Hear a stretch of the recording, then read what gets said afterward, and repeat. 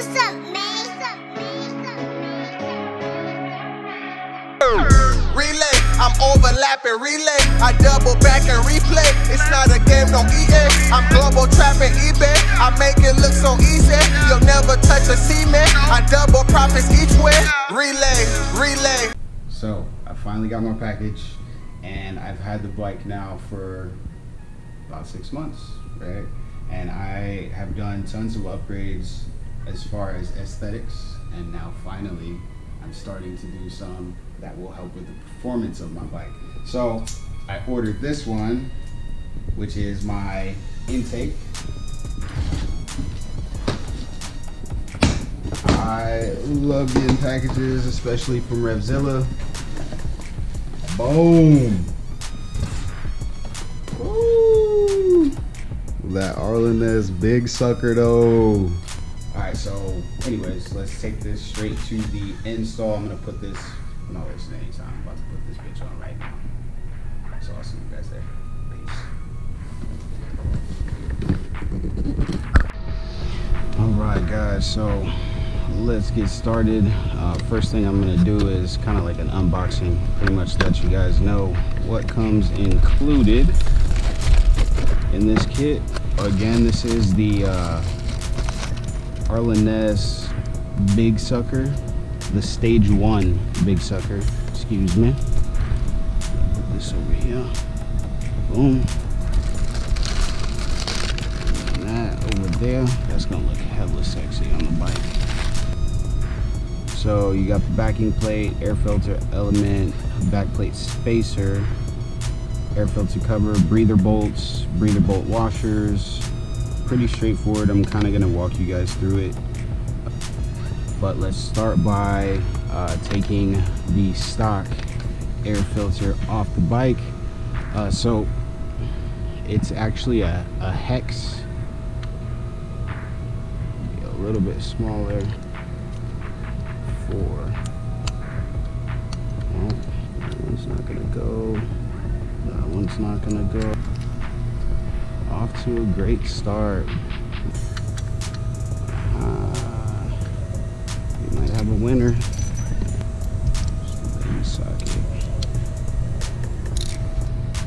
Alright guys, so it is supposed to be done with a hex bit, but when in doubt, torques it out. You know what I'm saying? Gotta do what you gotta do to get the job done. Alright, so remove that bolt, remove the air cleaner cover. I might, oh look at that, boom. And just so you guys know, this is a T27. So now I'm actually removing the air filter.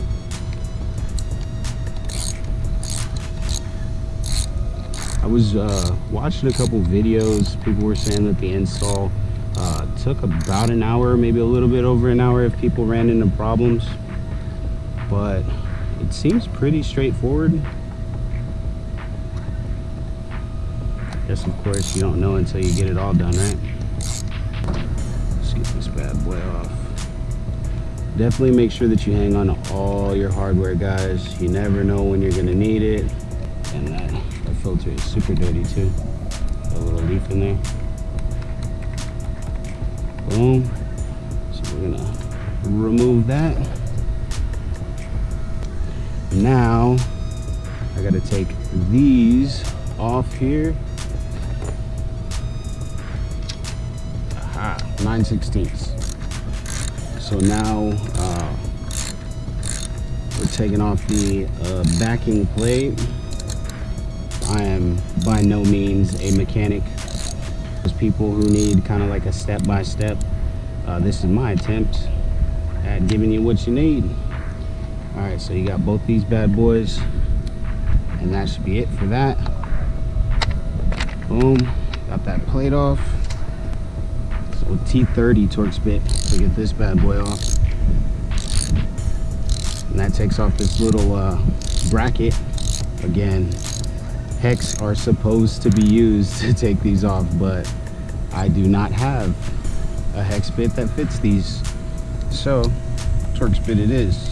I thought that Loctite came included in here, but it did not. All right, so the next part will be putting these screws into these standoffs. You're gonna pretty much just gonna thread all these until the screw is all the way in to the standoffs. This is pretty much what's gonna hold the backing plate for your Arlen Ness Big Sucker to the actual bike, but it's gonna keep it bolted away from the bike. And again, Loctite to make sure that it is secure. I will add it later, not right now.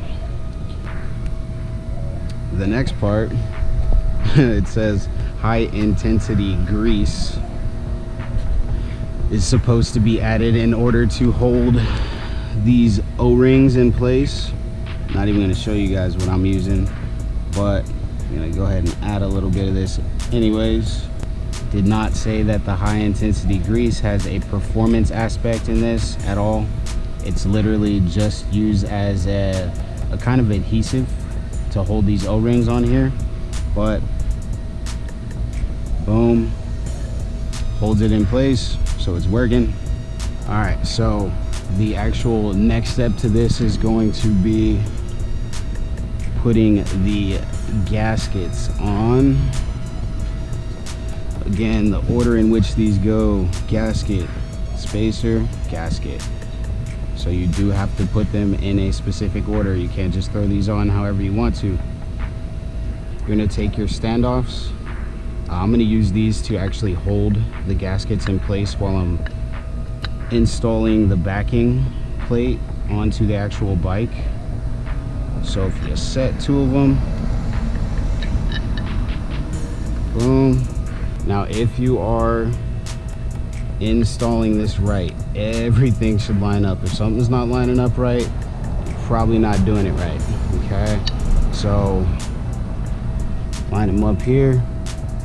I'm gonna hit them with a little twist tighten. Be very careful not to cross thread anything, because you only get so much hardware with these. It doesn't come with any spares, okay?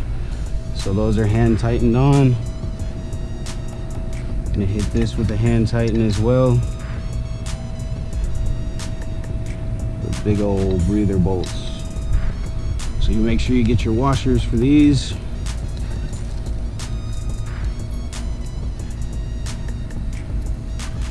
Boom. Boom.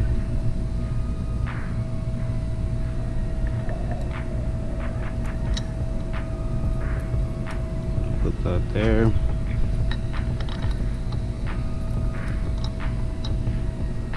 Put that there. Now again, these are Hex, so hopefully I have the size that fits this one. I think this one might be a winner.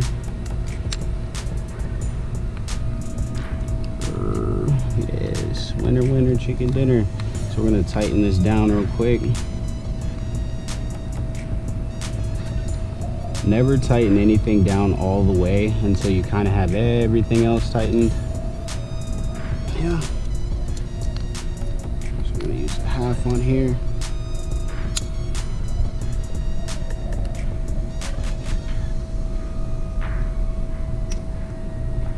Tighten them little by little. Kind of want to make sure you're tightening everything kind of at the same pace.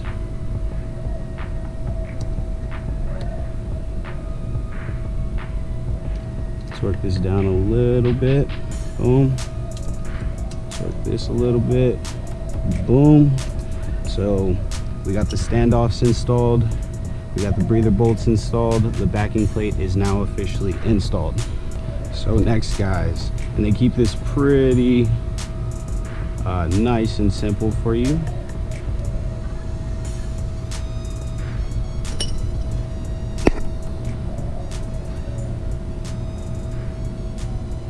Okay, so you kind of gonna see how it goes. You should be able to see all your holes, obviously. I don't know if you guys can see that, but everything kind of lines up right there where you're going to install these. Now there are no washers for these ones, so this is just going to be a straightforward install.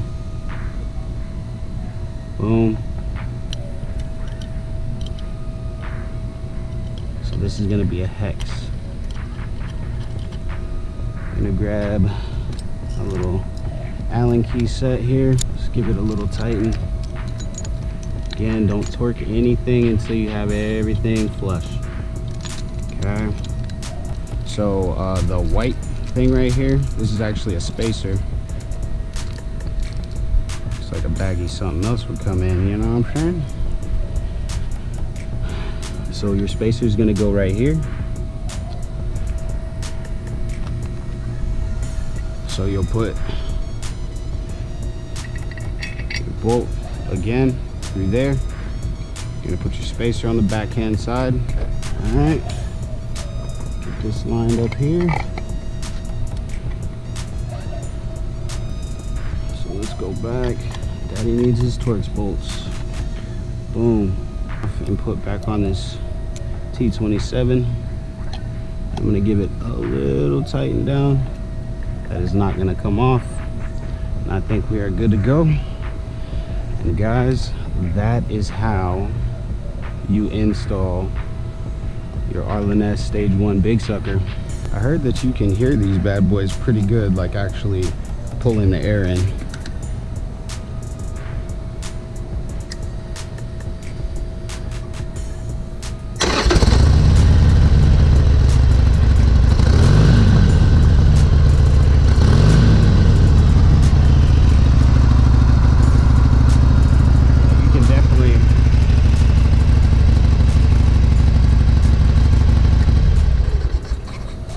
You can definitely hear it, and that's amazing, dude. And this is just step one. So now that I got this done, next thing is my exhaust, which you guys have yet to know exactly what it is, but you will know soon. And then I get my Vance & Hines FP3 tuner, add some horsepower. If you guys did like the walkthrough or have any questions, please feel free to comment below. Like, share, subscribe. This video may help out somebody else if it helped you. Until next time, guys, peace.